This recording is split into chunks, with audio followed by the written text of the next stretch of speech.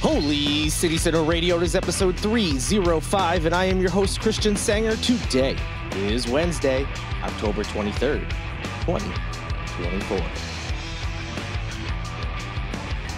We're inching closer and closer to Halloween, candy and spookiness just around the corner. I hope you're having a great week so far and that you enjoyed listening to the last episode.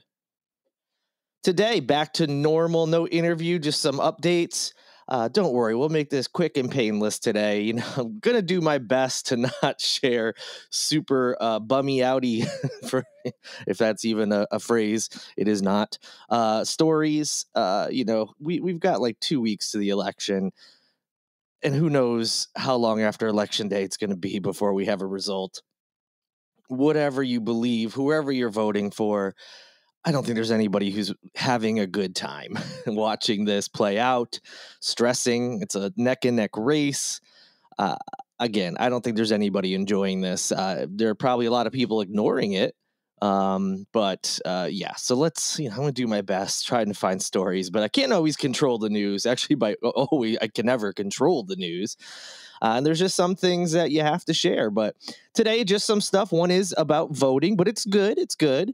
And then we've got an update on some future plans for the Citadel Mall. So, we got some stuff that's, not the kind of stuff we, sometimes talk about with the crime and, dysfunctional school boards and terrible politicians. So let's just, continue this nice flow we've got going and relax a little bit. Without any further delay, here's the news. So we are well on our way to setting lots of records in voting, not just in this state, but perhaps nationwide as well. Early voting is underway in South Carolina. If you didn't know that, it began on Monday. You can look up where you can go to vote early, because not every polling place that'll be open on Election Day is open for early voting. So you can go to chsvotes.gov or scvotes.gov. Where you can check your registration status. It's too late now if you have become unregistered for some reason. But you can also check, number one, where your early polling place is if you want to go and get that taken care of before the actual election day. In addition to that, you can also see a sample ballot. So you may already think, I'll just show up. I know who I'm voting for president, but you may not realize some of those down ballot races, who is running. And yeah, I know sometimes it's easy to just pick the party that you most associate with, and that's fine if that's how you want to handle it. But there are some down ballot races where the party you support isn't necessarily the right person for that race.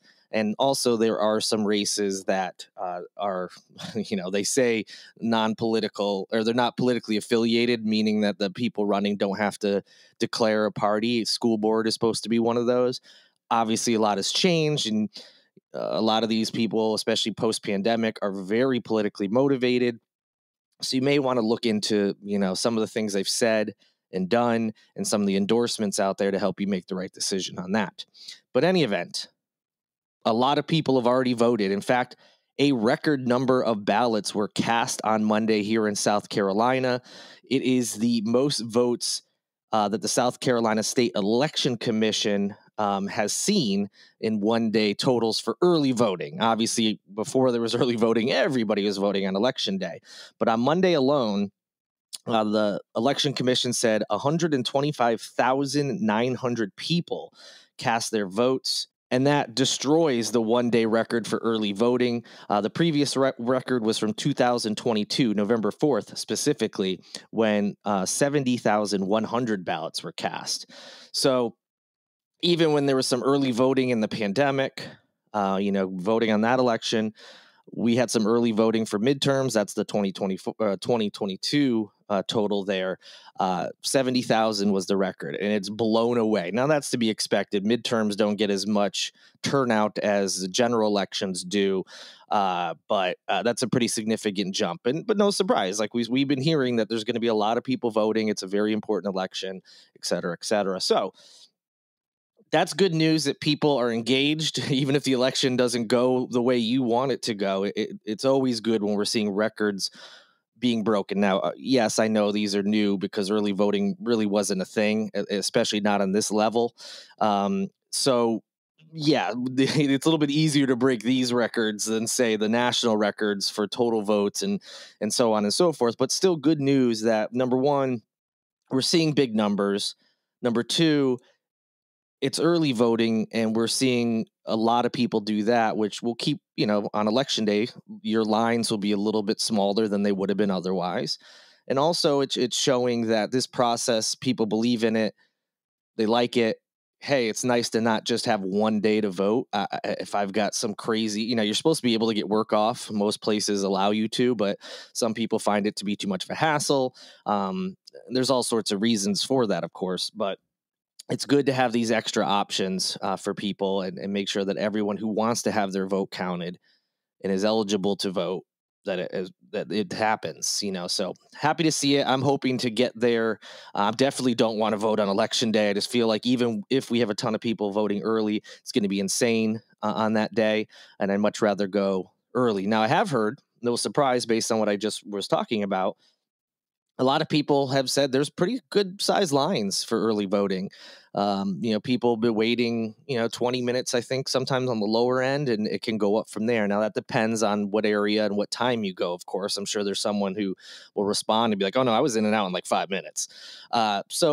You may have to wait a little bit, even if you're doing early voting, but the chances are you're going to be waiting a lot longer on election day. So I certainly encourage it. And it's just get it done. It's over with.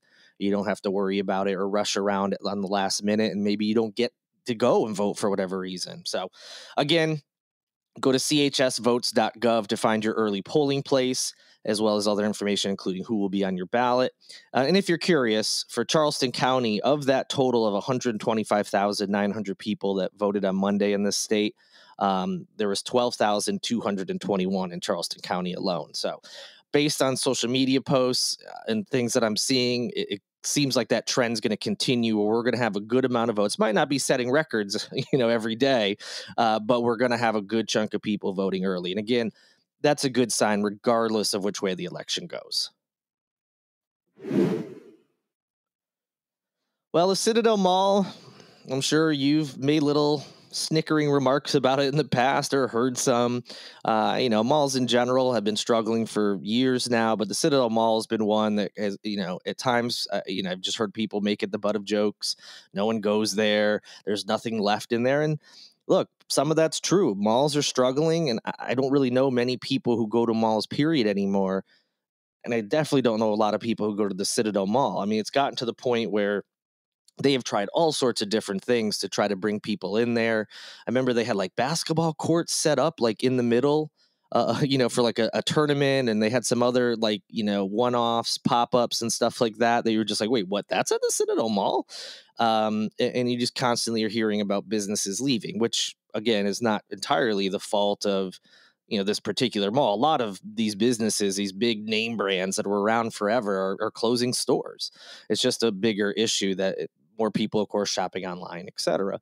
Well, Charleston's not giving up on that property, and they want to make it successful.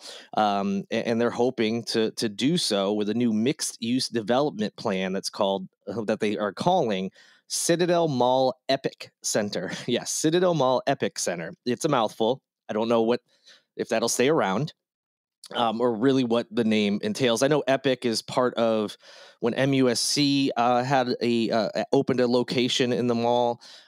They were calling it like the Epic Center at first. I think it relates to some software and programming that MUSC uses. I don't know why that was brought into it, but in any event, that is the current title of this project. More importantly than the name, the city of Charleston wants to rework the entire property and make it into an outdoor shopping center with restaurants, entertainment, shops, and events. So, of course, that sounds a little bit more like Tanger outlets, which I do know a decent amount of people that go to Tanger for whatever reason, and not like one of the traditional malls like Northwoods or Citadel. So, okay, that makes sense to go that route. People seem to enjoy that experience at Tanger more than the traditional mall. And the fact that they're not just going to center it on the stuff that we're used to seeing in malls historically, basically just shops, food court, and that's basically it. So the fact that they're looking at other avenues is certainly good news. Now, it all depends on what those pieces end up being. It sounds nice when it's broad like that, but you still have to find the right people. Obviously, we're a ways away from that happening, but this is the beginning part of the project. The city leader said the project would put an emphasis on providing shading and outdoor space. Obviously, we live in a place that can be very hot a lot of the year, so that makes sense. And they want to make it more pedestrian friendly so residents can spend more time at the center. So during a recent Monday night meeting, actually this Monday night that just passed, the city's design review board approved the final draft, but they did add an amendment that's seeking to add more visuals to keep Charleston's character in the design. So they were hoping, yeah, it's great that we want to redo it and make it look nice, but let's not do anything crazy and overboard. Let's make it seem like a Charleston property. So we'll see what shape that takes in the future. But that was one thing they added, like, hey, we want to make this more Charleston feeling. They also need to clarify some sections that reference the city's zoning ordinances. For those who don't know, certain areas are zoned for certain types of businesses, or it's zoned for residential only. Sometimes it's mixed use. So they have to make sure that anything that they're planning is zoned appropriately for that property. As for what's in there currently, I already mentioned MUSC. Retailers like Belk, Dillard's, and Target are all, like I said, they're all in the mall now, and they will be included in the redevelopment plan. No word on, Rough House Pictures, which is Danny McBride's production company. They've been in there for several years, filming, as well as in the parking lot where the cinema is, the movie theater side. You can sometimes see the production trucks, cars that they use in the production. And so they've had a space in there. So no word yet if they're going to continue or what that would look like in the future. Now, granted, who knows by the time this actually gets approved and is moving along if the Righteous Gemstones will still be going. It hasn't been officially confirmed for a new season beyond the one they just finished. So who knows? But so no word on them. And there's a couple other smaller businesses and other things that are in the mall. No real word on what will happen there. But those bigger names are supposed to be part of the plan going forward. So besides adding the amendment, saying we need some more pictures and design options to make it look more like a Charleston property, the next step is that the project's going to go back to the development team, and then they will make a plan based on those suggestions, community feedback, etc., and then they'll submit it back to the city. So I'll be sure to keep you up to date with anything that happens with that project. But like I said, long ways to go. Who knows how this will all turn out? There's still a lot of questions. But it's good that they're not just letting this property just deteriorate more than it already has. And, vendors that have gone out of business or left, their lease, whatever the reasonings are, this could be something that at least breathes a little bit of new life into it.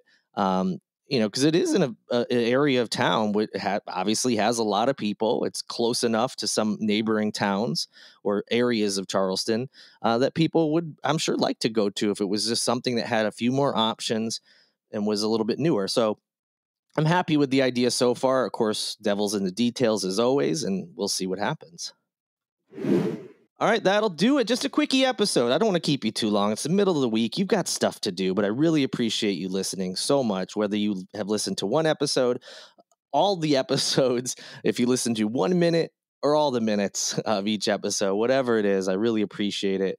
If you have a moment, please like and subscribe, rate and review this podcast, share it with someone who may want to listen.